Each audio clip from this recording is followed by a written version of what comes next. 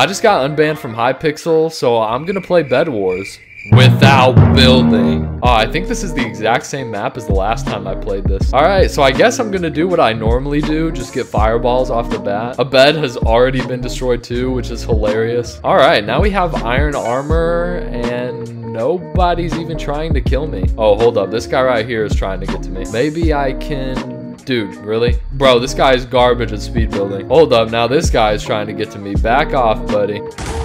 Again?